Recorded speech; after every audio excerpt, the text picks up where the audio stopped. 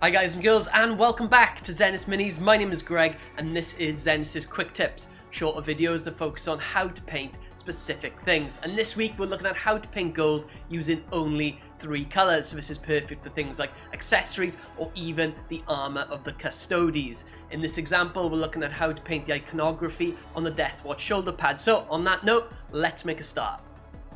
First up, you'll want to block in your armour or trim with Retributor Gold. If you're painting trim or iconography, then I recommend you use a sharp brush. It just makes it easier to paint in those small details.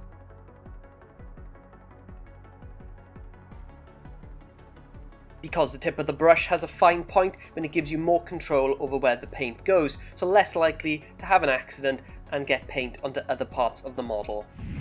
Once the gold is on, then wash the area using Reikland Flesh Shade.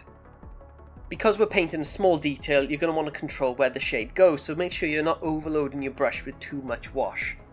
I've gone for the normal flesh shade, but they also produce a gloss version, so just choose the one with the finish that you prefer.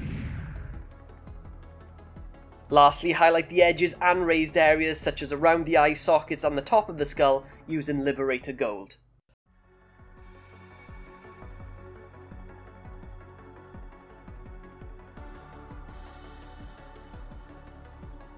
Once you finish this step, then guys, you are all done. I hope you found this useful. Drop me a like if you've enjoyed, leave a comment, let me know how you usually paint gold. Do you go metallic or non-metallic? But that's all for today, so thanks for watching and I'll see you next time.